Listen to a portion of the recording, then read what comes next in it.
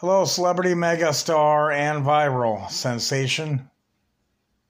Celebrity Christopher and Penelope Fountain. Going around the globe and every single nation. Today is June 8th, 2020. And I have a special mass communication. You see, George Floyd is dead. He was killed by a white cop that was a loose cannon to begin with. No doubt in my mind, that's what happened. But please, can we stop ignoring the fact that every time a rapper gets killed or gets sent to prison or a black man gets killed, okay, let's not forget the fact that these people have criminal records. Usually a violent crime. Now, George Floyd was not an upstanding citizen, and neither was Nipsey Hussle, or Pop Smoke, YNW Melly, Bill Cosby, neither was R. Kelly, and neither was TK 55 years in prison, which is not enough. Okay? What about Samuel Little? The most prolific African-American serial killer in history that has been said to have killed over 93 people.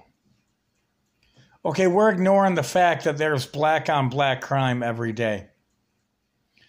So that's not an excuse for protesting to keep the Carr brothers alive, because they were good candidates for the death penalty in El Dorado, Kansas correctional facility where I used to work at.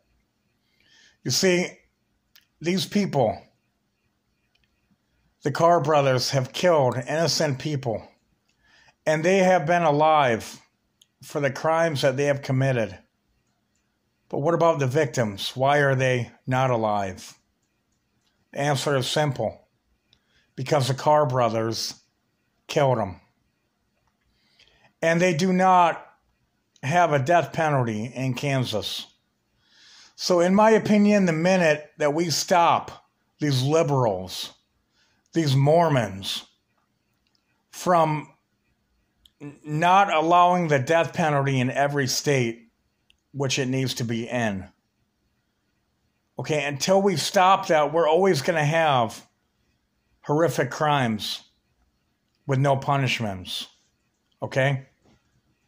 So I'm getting tired of every time an African American is killed, Black Lives Matter. But what about the white man that has been a victim in America for so long? Every time there is a riot in this country, I have been burglarized. 7101 Palomar Parkway, Fort Pierce, Florida. Burglary number 1. 1634 East Jump Street, Wichita, Kansas. I was a victim of another burglary. Burglary number 2. Also in Wichita, Kansas. Burglary of a Mercedes-Benz. Vandalism. Theft of mail. Okay, so don't talk to me about anything else that matters other than the death penalty in this country. If we have the death penalty in every state, I think, and I know for a fact, that we would have a lot less murderers. We would not have a lot of serial killers because they would be put to death almost immediately after the crimes. Now, until this country gets rid of the people in offices, in government, that are halting the death penalty, we are always going to have crimes. Heinous crimes that are not punished properly. So the white man is a victim. You see, ever since I've been going to high school, I've been watching white women get beat up by African Americans. They love it. They would come over crying to me that they got beat up by their African American boyfriend. I got sick and tired of hearing it. Go to the ghetto where you belong. Don't ever come back into my life. I do not want to pay for your mulatto children. It's not my bill, not my baby. Go somewhere else. Talk to anyone else other than me. Bottom line. Here I am, the most famous celebrity on the globe. Everything I say matters. White lives matter. Now, I still have not had justice on the burglars getting caught that broke into my homes. Not in Fort Pierce, Florida, and not in Wichita, Kansas. How is that justice? It's not. Go to www.kake.com, type in thief steals dog in a home break-in, $3,500 dog, plus more for the vet bills. I would like my dog back. From any scumbag that stole my property. I would like every burglar caught, arrested, sent to prison for life, if that's what it takes, or hopefully they got killed in their next burglary, if it's allowed by the law. I pray that burglars lose their lives every day because I hate scumbag burglars. If you were in Saudi Arabia, well, you would be subjected to Sharia law.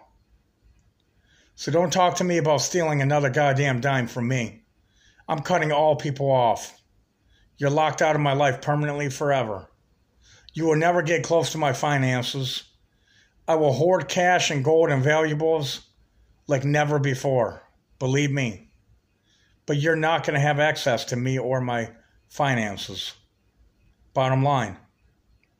So if you've been jealous of me in the past, go ahead and lose your mind and get more jealous. I'm collecting valuables, cash, gold, silver, on a much different level. Thank you.